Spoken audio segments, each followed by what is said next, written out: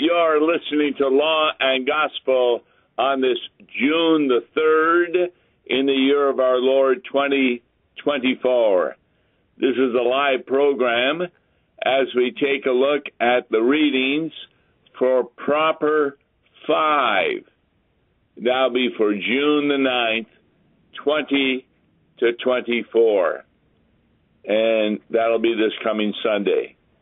The Old Testament reading is Genesis 3. The epistle is 2 Corinthians 4. And the gospel is Mark 3. We're going to take a look at the gospel today. Mark 3, beginning with verse 20. Now, this occurs right after Jesus called the 12 apostles to be with him. And he sent them out to preach and have power to drive out demons. So we begin with verse 20. Now, this is Mark 3, verse 20, but this same incident is found in Matthew 12, beginning with verse 22, and Luke 11, beginning with verse 14. So, power over a demon is found in Matthew, Mark, and Luke. Verse 20. Then Jesus came home. Again, such a crowd gathered that Jesus and those with him could not eat.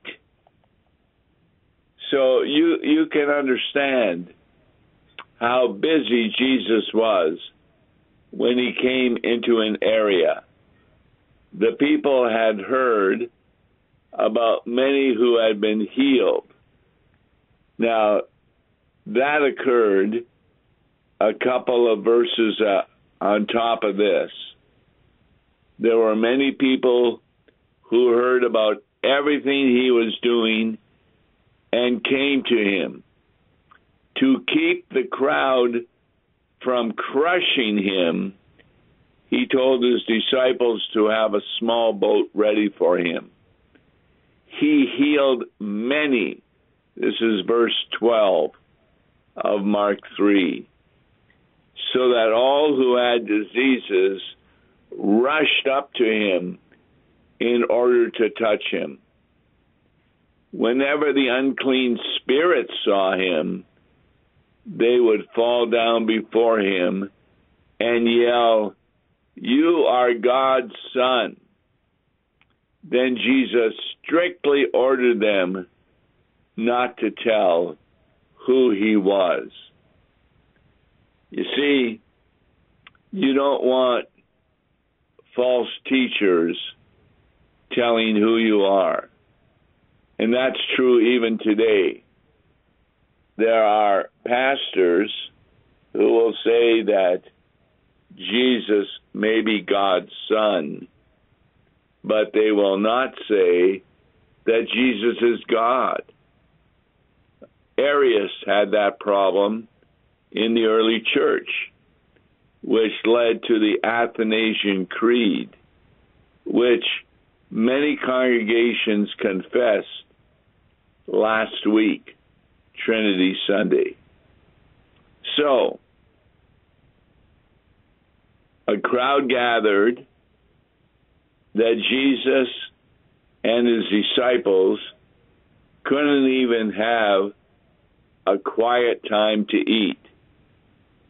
Now, verse 21 is really important.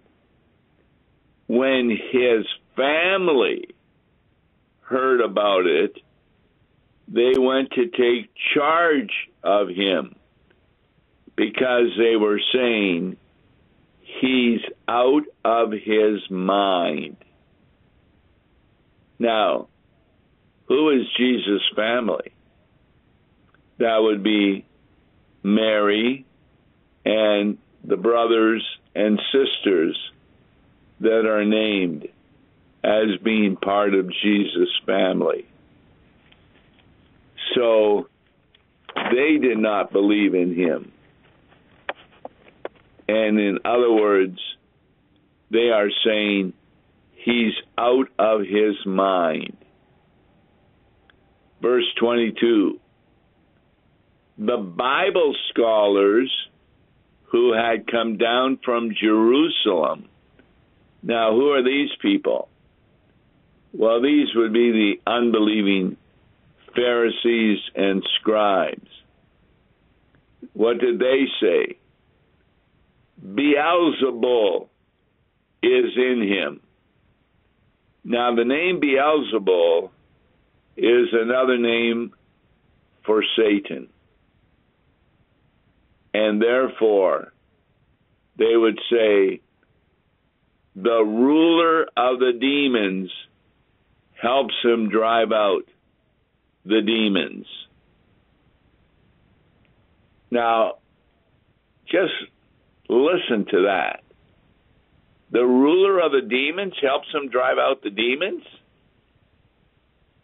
So, Jesus called them to him and pictured it to them in this way.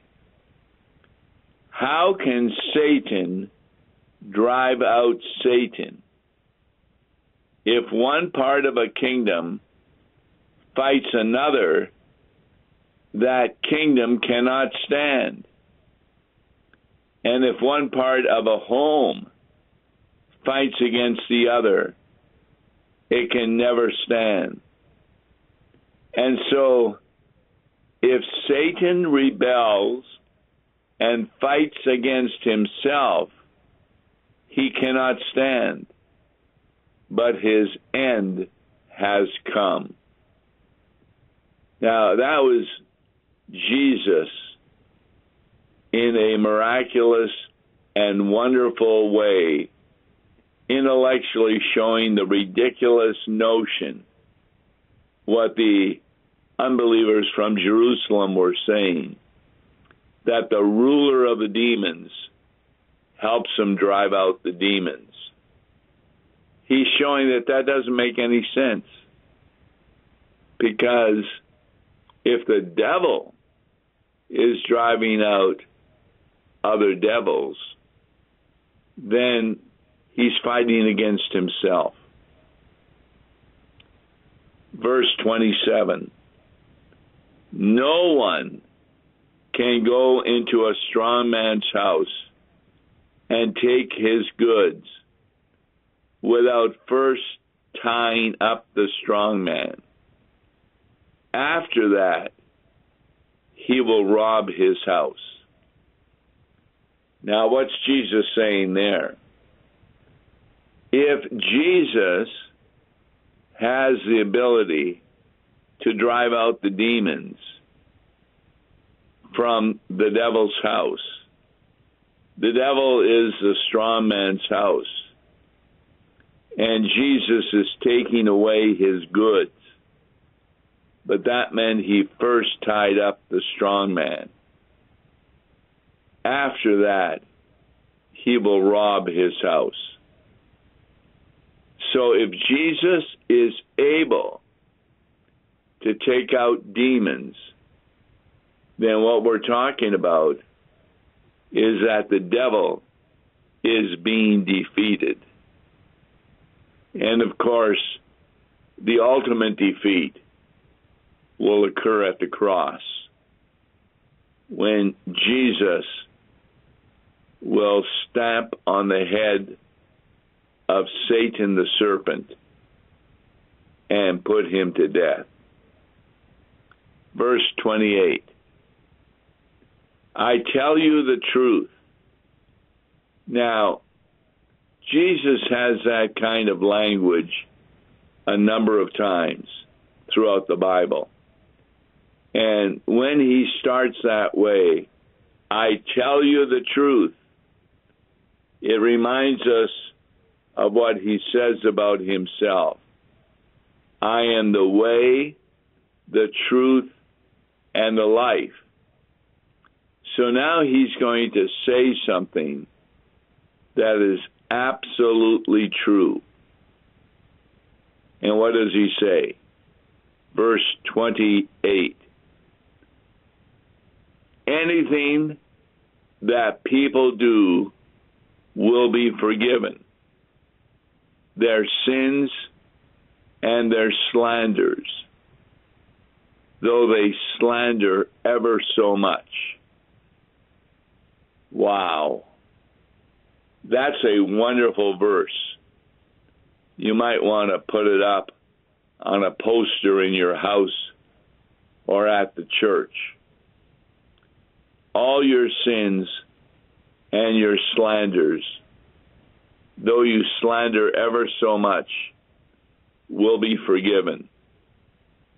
This takes away the curse of the law, where many people think that they're going to go to hell because they have done so many bad sins. But then Jesus continues in verse 29.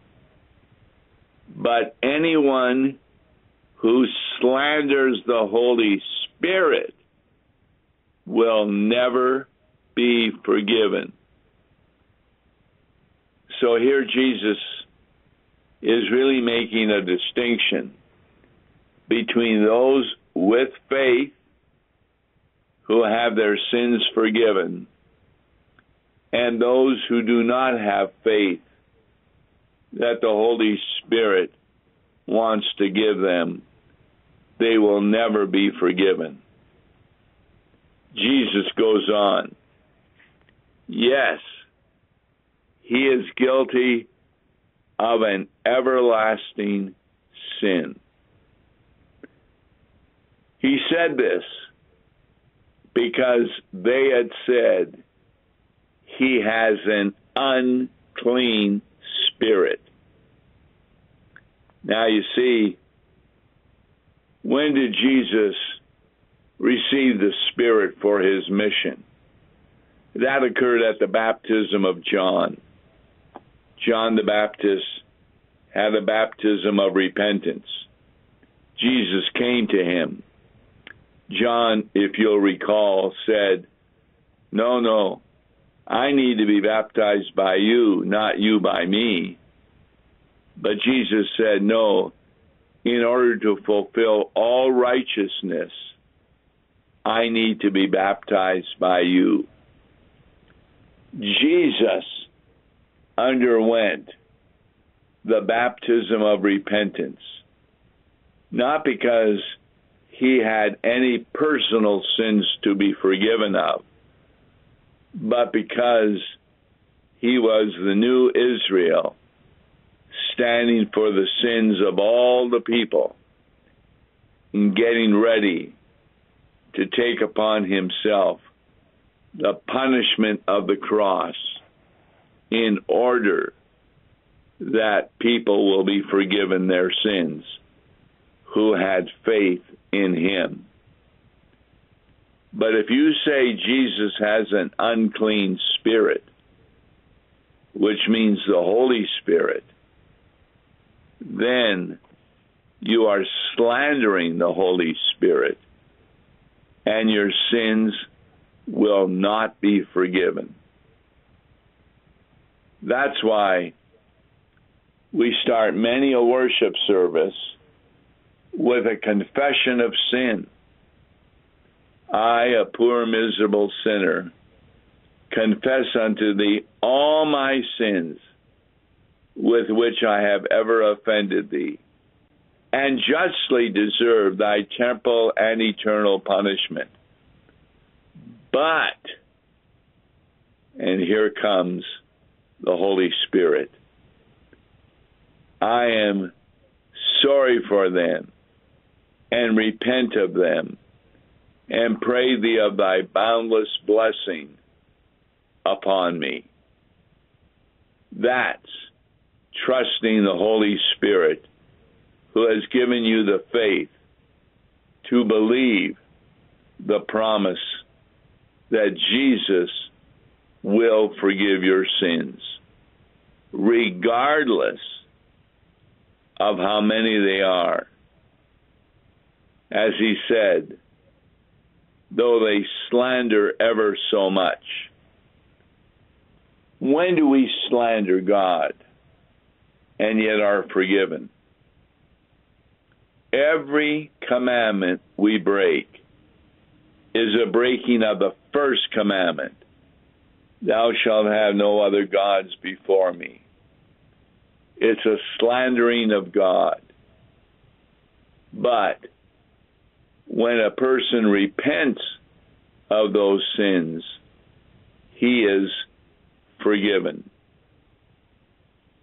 We then move into the next section of Mark 3, entitled The Mother and Brothers of Jesus.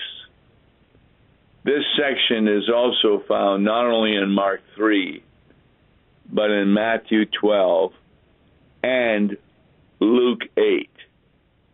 So it's very important.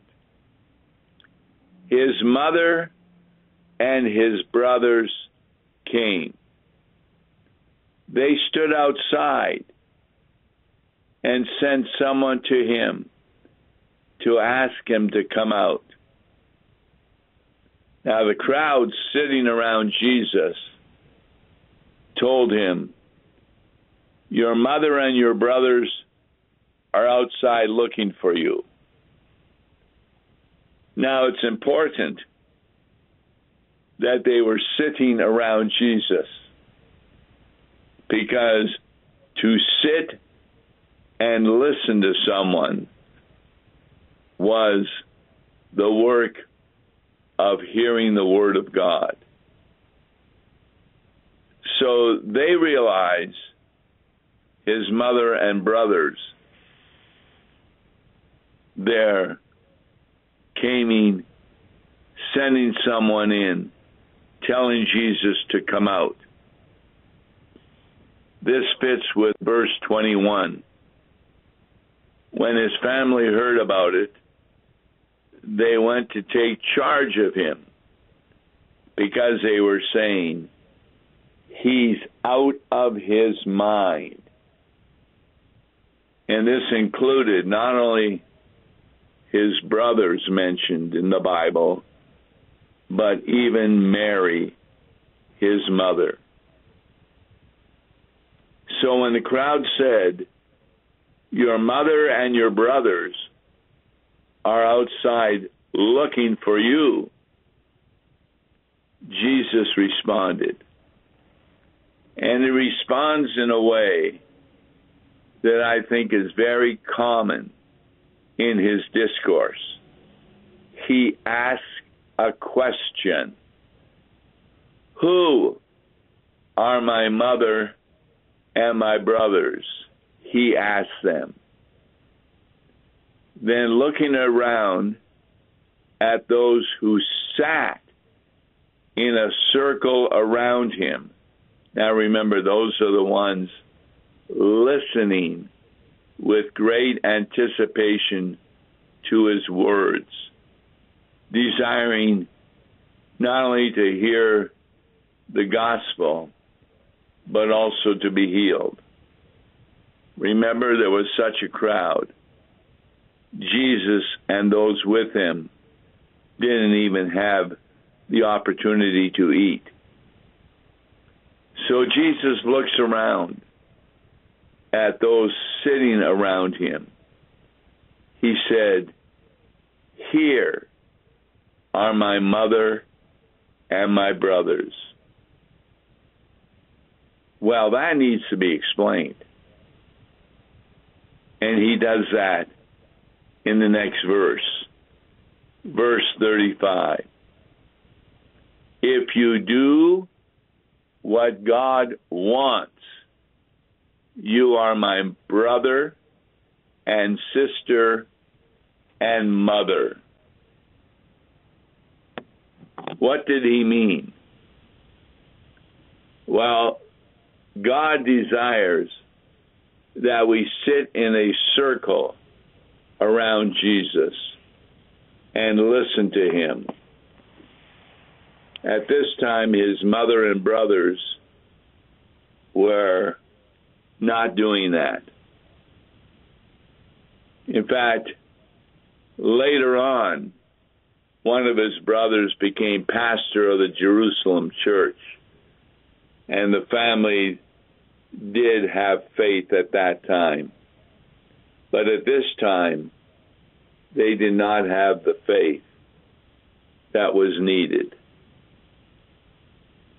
So that's the reading from Mark chapter 3, verses 20 to 35. The other reading is from Genesis 3, 8 to 15. And what does that specifically say? This is, of course, the Garden of Eden story. At the time of the day when there was a breeze,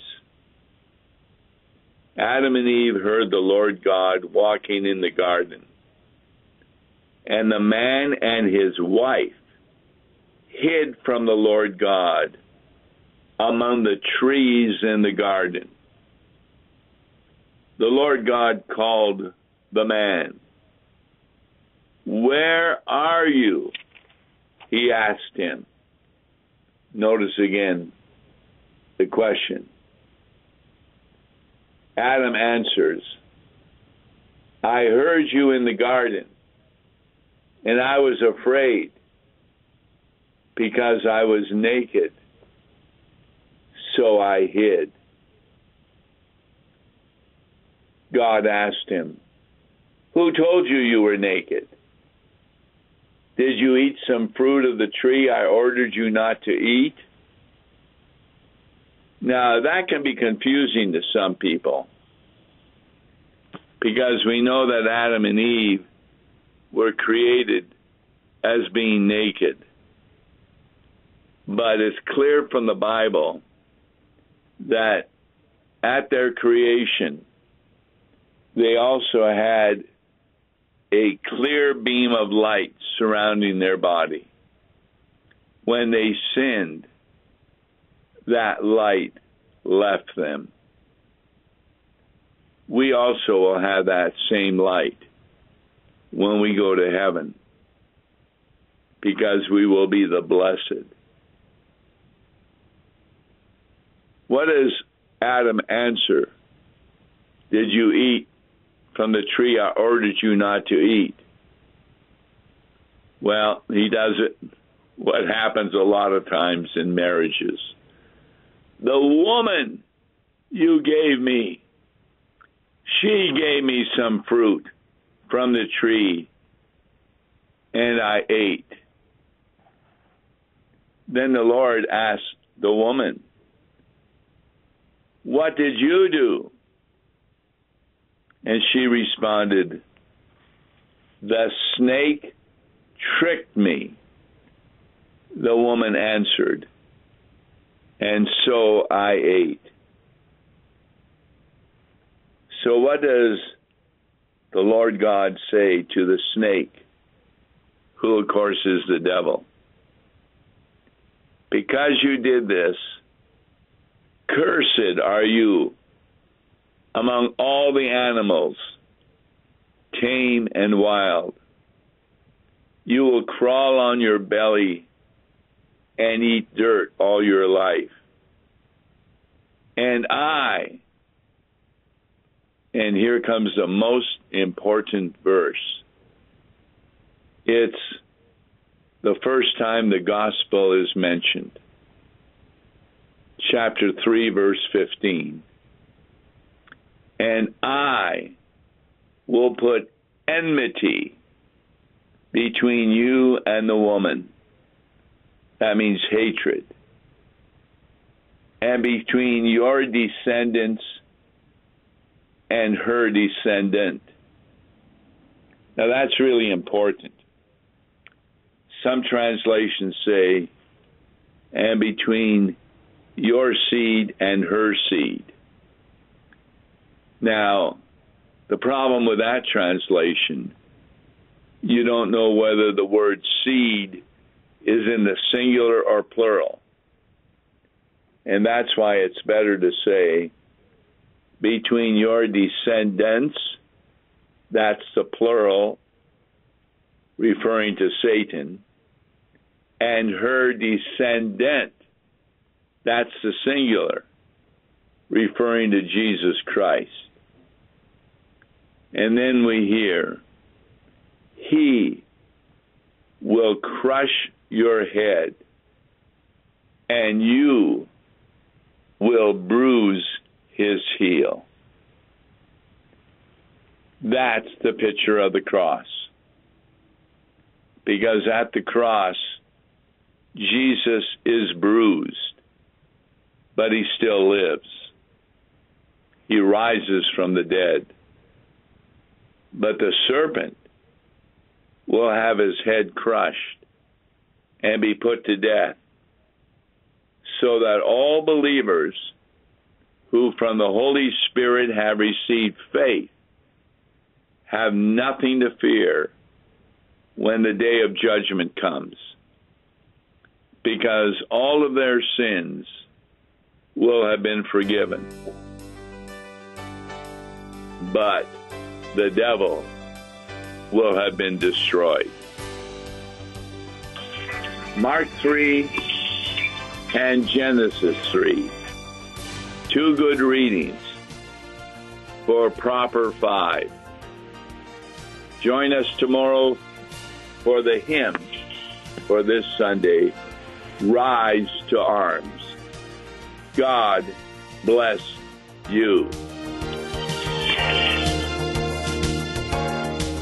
Listen to Law and Gospel each weekday morning at 9:30 on KFUO. For a tax-deductible gift to Law and Gospel, please make your check out to Law and Gospel and mail to Law and Gospel, P.O. Box 28910, St. Louis, Missouri 63132, or call toll-free 1-877-267-1962.